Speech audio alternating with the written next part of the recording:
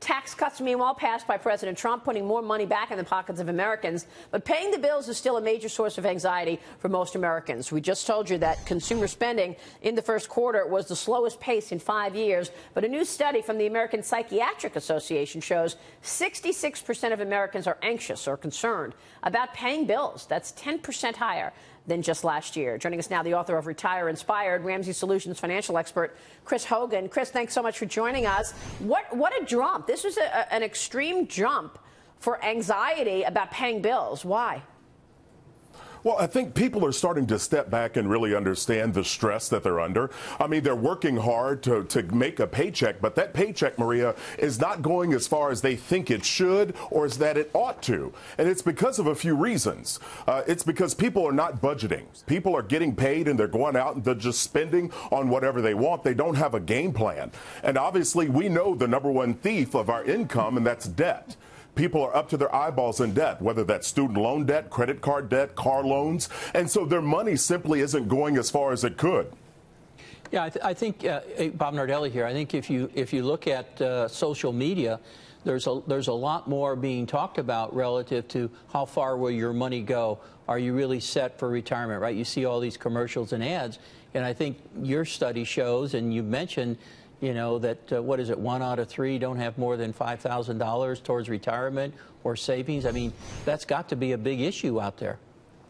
Well, that is a big issue, according to the study by Northwestern. But the reality is that people can do this. People can wake up and start to shake up what they're doing and start to work a plan. I talk about it in my book, Retire Inspired. When people get on a plan and they start budgeting, they start saving, and they get themselves out of debt, then they're able to invest 15% of their income for their future. We all know the two best things that help money grow are time and compound interest.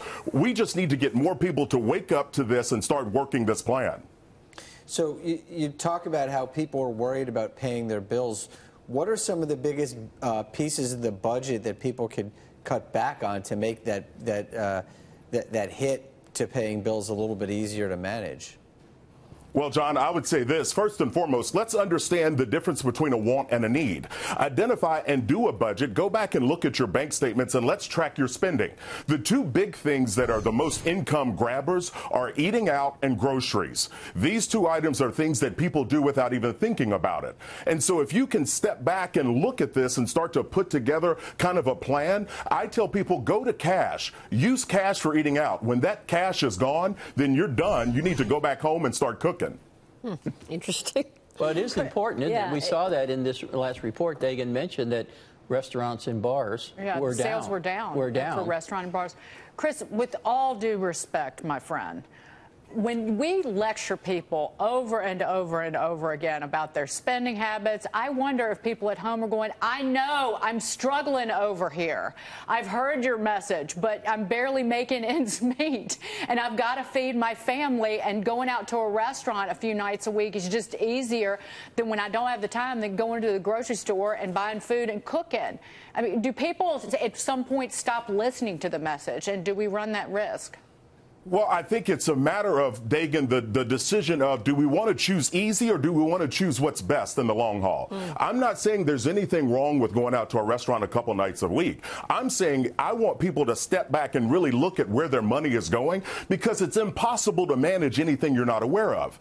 I want their dollar to go further. I want them to live the quality of life that I think that they deserve as well. The best way to do that is to get on a plan. Right. Nothing changes until something changes. This anxiety is real, and it only will grow if people don't take action. Yeah, so I want people to feel better by doing better with their money. It's interesting, in this study, it shows that women are more concerned, and their anxiety level jumped higher than men since last year. What do you make of that?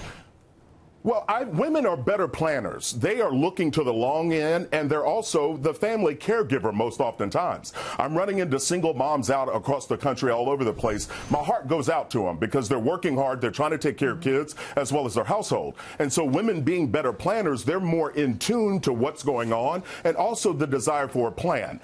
Men are planners as well, but I don't think they look as long-term, and they're a little bit more risk takers. But I think both of them can do better by acknowledging where they are are versus where they want to go. Well, isn't Chris, it also you sound like Jocko Willink, who is one of my favorite people. He's a former Navy SEAL. And again, he has this book out. It's called Discipline Equals Freedom. And it's exactly, the message is exactly what you're talking about. It's like, are you going to choose the easy road, or are you going to choose the best road, the right road? It requires discipline. Right. It really does. That's Again, what it is. it's like Admiral McCraven said in that famous... Make your bed. Make your bed. And I do that every morning, and it works. It works because, again, it gets your mind on being disciplined. You do the same thing every day at exactly the same time. You get up at exactly the same time. I'm so glad you mentioned that. I would also say this. Also, when we start to take little actions, we gain confidence and we feel better. So moving in the right direction, just like making your bed each morning, starting to budget, starting to look at this and identifying that you want better for yourself and your family, that's the first step. All right, we will leave it there. Chris, great to see you, sir. Thank you. Thank you. Chris Hogan.